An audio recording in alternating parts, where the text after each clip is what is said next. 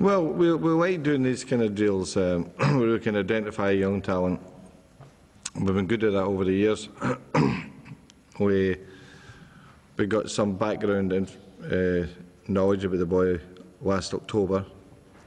Got some sort of we got one of our people to go there, watch a couple of games, came back, the reports were very good, and that was by December.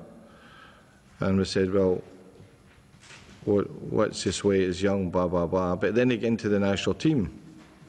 And that created a problem for us, because if you got to the World Cup and did well, you know, you're going to lose them, or danger of losing.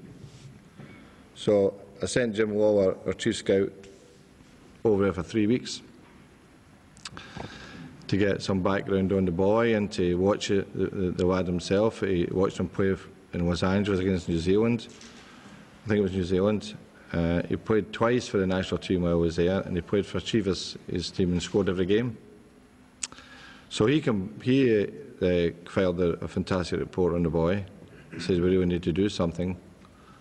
And we sent our club solicitor across last week with Jim to do the deal. And in fairness to Chivas, the president was very, conducted himself in a nice way, because what we are surprised that it never got out. It never got out.